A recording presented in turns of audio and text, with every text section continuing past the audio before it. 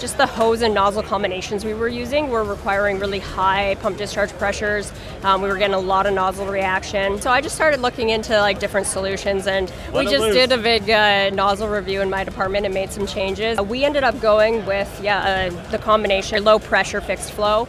So when you look at the low pressure nozzles, you're getting sometimes bigger flows out of them than you get with a combination, but at a lower pressure, right? So with that lower pump discharge pressure, you're getting less nozzle reaction, more maneuverability on the hose team. Your engine's not working as hard, so everyone's having a better day, and you're still maintaining that required fire flow on the ground, sometimes even exceeding it. So we actually, with our change, we ended up going to a higher flow out of our nozzles, but are seeing drastically lower pump discharge pressures, easier to maintain lines and easier to manage at the nozzle. So going into it, people are like, I don't want to do that. I'm like, no, we got to stick with what we know. And at the end of the day, there wasn't a single person that was against the change. They all saw the results. So yeah, it was awesome.